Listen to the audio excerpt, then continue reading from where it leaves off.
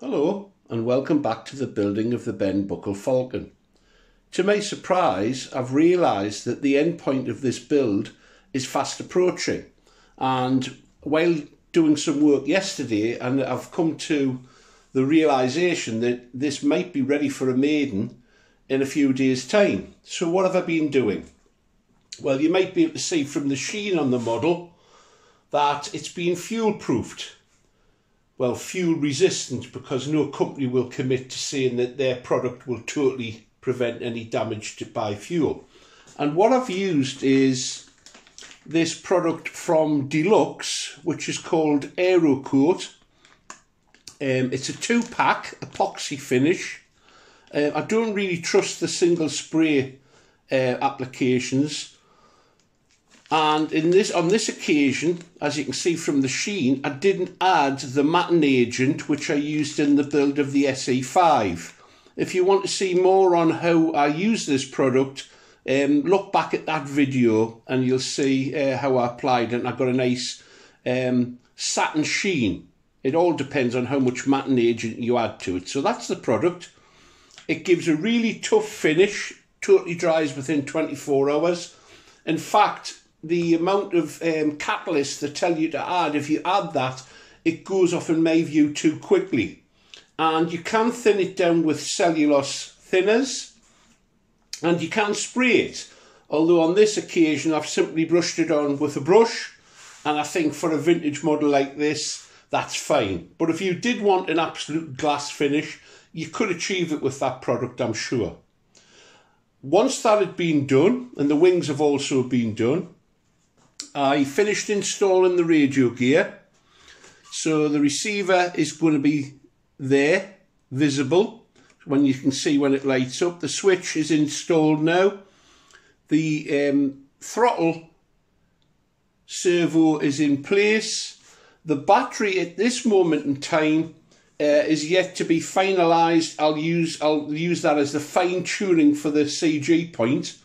The CG point is actually 123 millimeters from here, which brings it out actually just in line with the rear window there. And I'm not very far off that, and I'm sure that I'll be able to achieve it by fine adjustment of that battery pack.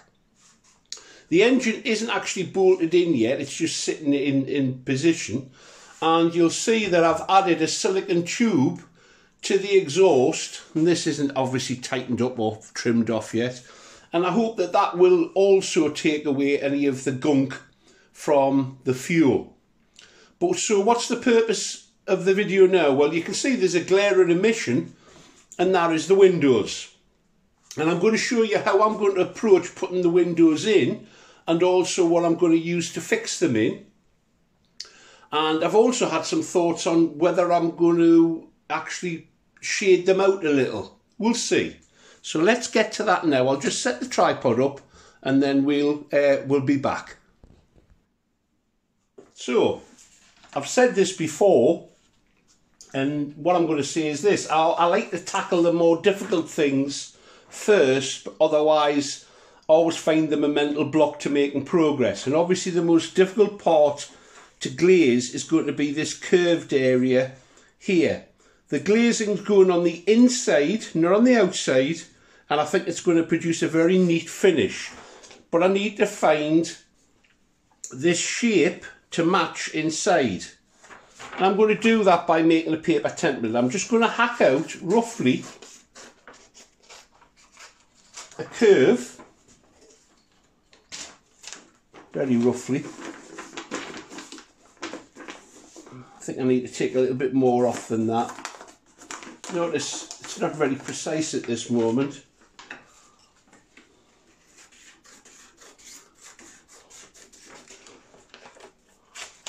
Okay, so let's see.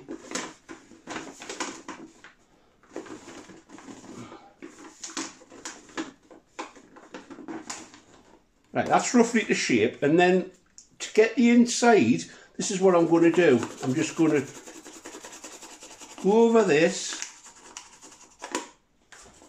with a pencil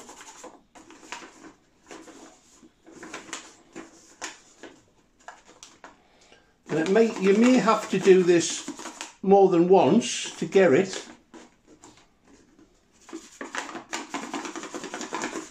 And by using the pencil and rubbing on as you would a brass rubbing, get round those old English churches.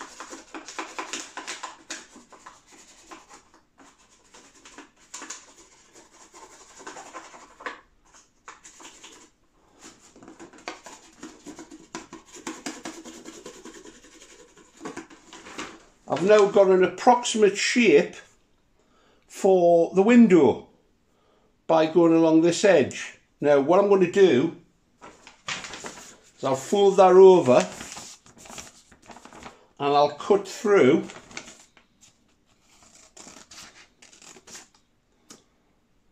leaving an overlap all the way around.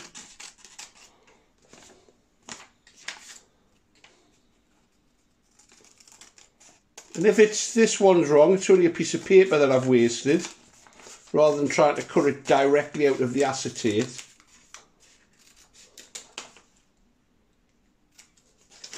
Okay, that's obviously a weird shape. Put this inside and see where we go.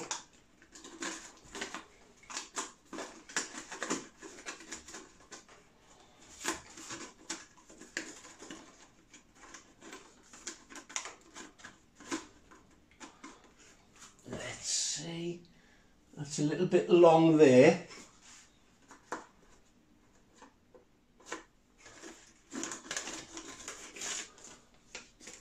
But I can trim that.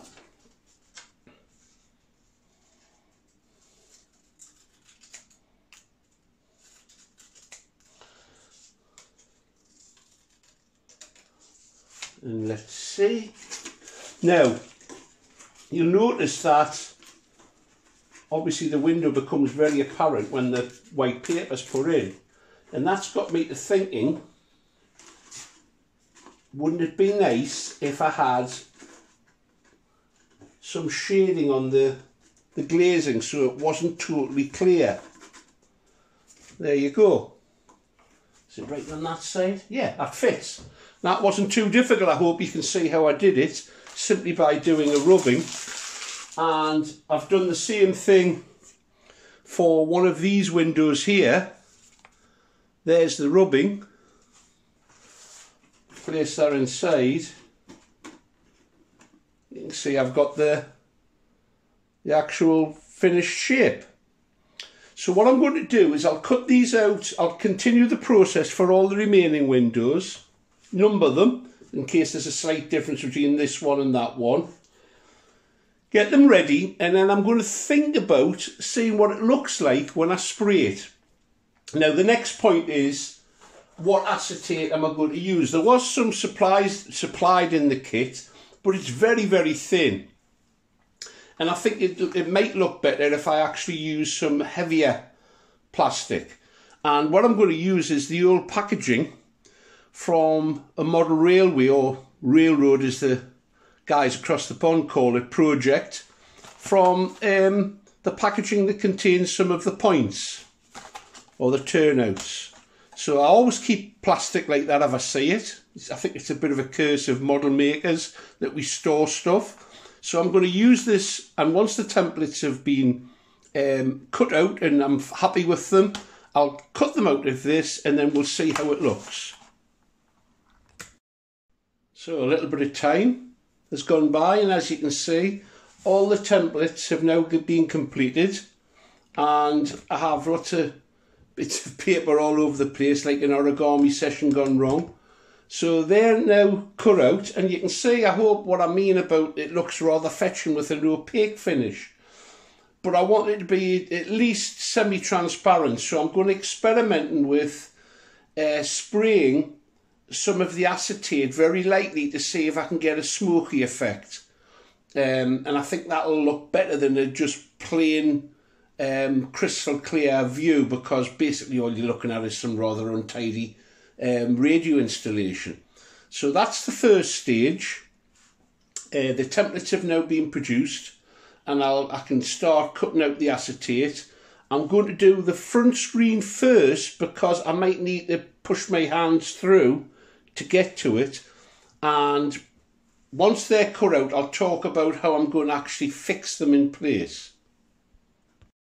Here we go. I'm going to use the template, and what I'm going to do is I'll tape it in position so it doesn't shift around, and I think I'm going to try and cut it out with a pair of scissors. Actually, we'll try it with this one, see how it goes. If it doesn't work, I can use the knife. So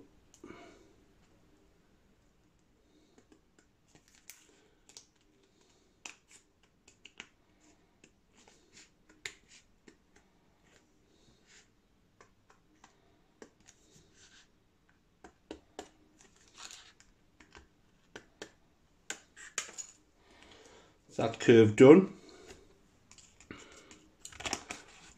Don't want to cut through the tape just yet.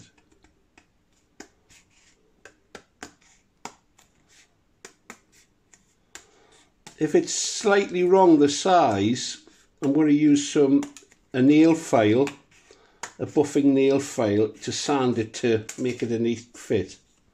So, and we can hopefully use the springiness of the acetate to actually keep it nicely in place. So there we go, there's a windscreen cut out. Let's have a look.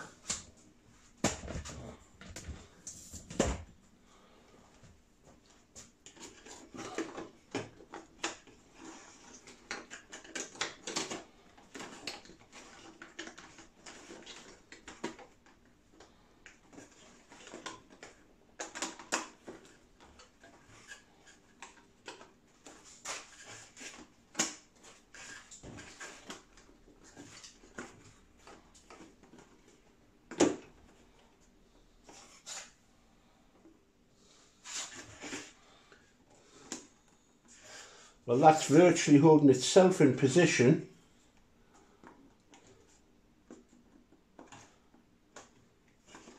Yeah, I think that'll work. There's the acetate window in place. And what I'm going to use to glue it, at least initially, is something called Clear Fix. It's used in a lot of model railwaying or railroading applications. As the name implies, you get a clear fix when you add it, but at least for the side windows, I'm going to actually put a little balsa batten on the inside as well to hold them in place, because I think they will tend to be touched when you're actually picking them up, and it's more likely that they'll get pushed in. But I think that's going to work there. Very pleased with that. I might even put a fillet of epoxy on the inside. Do I go with clear? Oh, I don't know. I'll get them all cut out first, and then I'll make a decision. So there we have it. All the glazing has now been cut out, and I think I'm going to leave it clear. My concern with spraying it, I've done this before, is if it's uneven, it looks awful. And I'm not sure how well the paint will adhere to the acetate, and if it comes off at a later date, it'll look a mess. So I'm going to go with the clear. The next stage is going to be to glue it on. And as I say, I'll be using this Clear Fix. And what I may do, it's just the wing falling over. While we're on it, let's show you the wing. So I can't get it all in, but that's the finish. You can see it looks rather nice.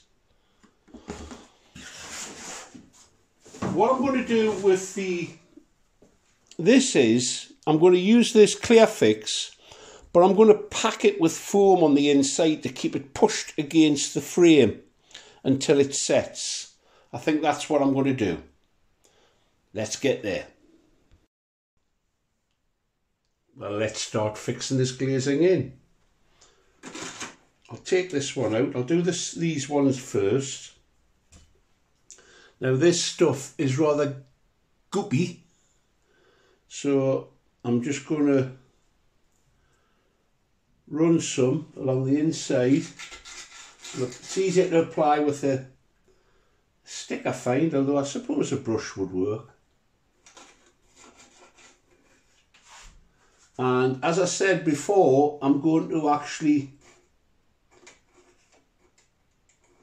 put a beading around the inside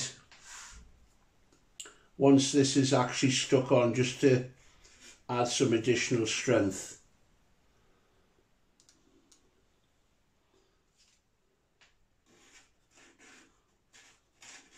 And if it does show through onto the glaze, and if some does run through onto the glaze, it's not a big deal, because it is actually literally, as it says on the thing, crystal clear. I'm gonna, I think I might try a brush next time, we'll see. Get it the right way around.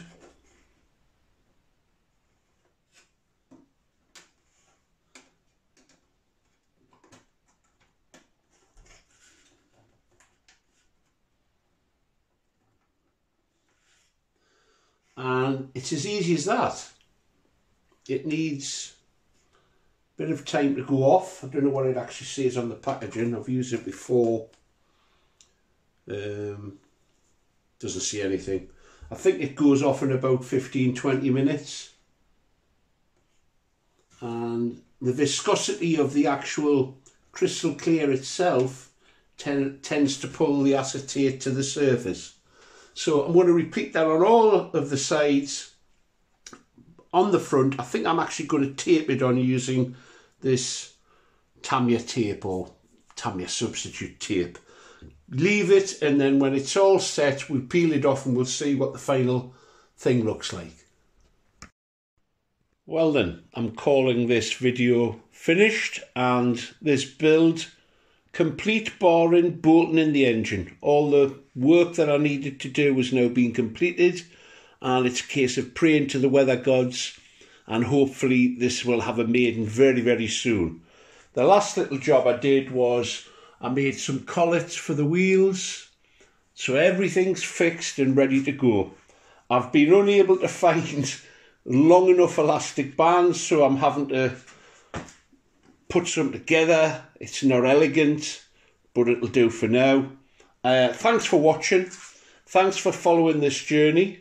I hope you've enjoyed it and it's inspired you to try some building yourself, perhaps using some of the materials and methods I've shown.